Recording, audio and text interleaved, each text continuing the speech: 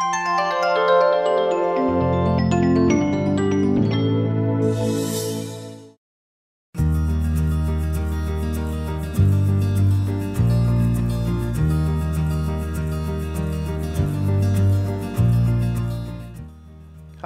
I'm Brady Huff, authorized installer for Witt Lining Systems. In this video, I'm going to show you how to install a bulkhead fitting in our Witt drop-in liner. A bulkhead fitting allows for plumbing connections to be made while creating a liquid-tight seal with the tank liner. It has a locking nut or retaining ring, a gasket, and the main body. They come in a variety of sizes and piping configurations.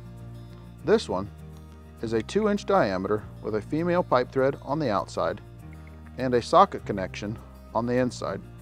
It's made from PVC, but bulkhead fittings come in a wide range of materials.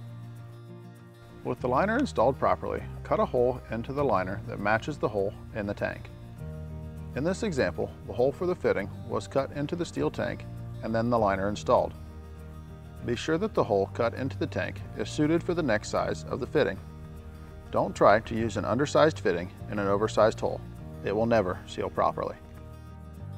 Take the bulkhead fitting with the gasket on it and pass it through the liner from the inside of the tank. Then install the locking nut on the back side of the tank. With the flat side of the nut against the tank, we can fasten the fitting. Look for tension on the gasket. When the gasket begins to bulge, that shows that you have the compression seal needed.